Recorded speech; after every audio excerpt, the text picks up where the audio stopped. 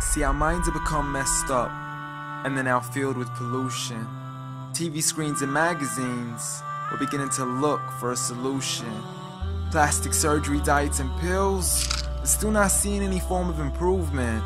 We've stacked up all these dollar bills, but still not sure what to do with them. We began to chase women and fornication to the point our girls don't even know whose baby she's carrying. We're so afraid of commitment, but have no problem with damaging. She has your kids now, but you're still not even contemplating the possibility of marrying. See, this is what happens when we neglected Allah's best examples. You called her Mary, we call her Maryam.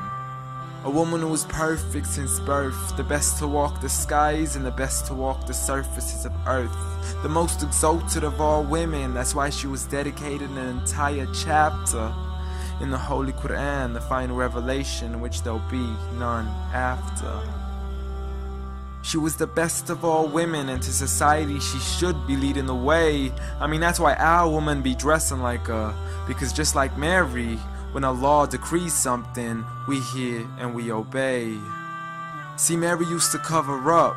Despite everything they used to say, she would hide in hibernation, and to Allah she would pray. And when she was visited by angels in the form of men, she said, if you fear Allah, you would go away, because in the presence of men, she would not stay.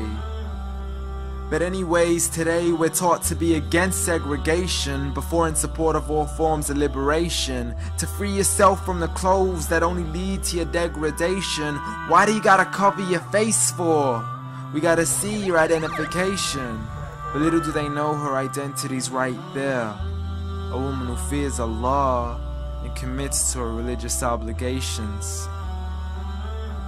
See, I respect all women too, because that's what my religion teaches. To lower your gaze when you're walking, there's no need to check out every second woman's features. There's no need to even shake another woman's hand, because in reality, there's only one reason why a guy would be pleased to meet you.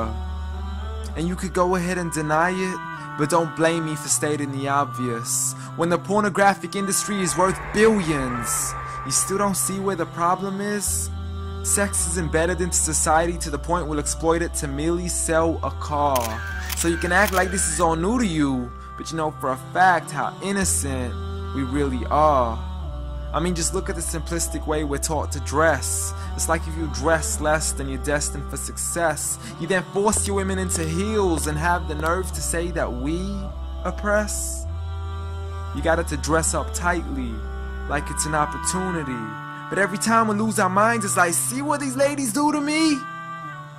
But I'm not blaming it on the women, because we too have responsibility. Prophet Muhammad ﷺ said the best of men is he who is best in his character, and the best of them is he who is best to his lady after he married her. He was the best to his wives. I mean, just take a look at Aisha. He compete with her in races and smile just to make her happier. So when you do marry, do so with the intention of paradise is where you plan to carry her. But before you plan to carry her to the altar, maybe you should alter your decision. Because if the only reason you're marrying her is for the outside, then realize you're going to be locked inside of a prison. For that reason, Prophet Muhammad ﷺ said marry for 4: beauty, family, status, but most importantly her religion. Because a woman without religion is a woman who could do with a bit of extra wisdom. We're meant to grow old together, mercifully, so we can be protected under Allah's supervision.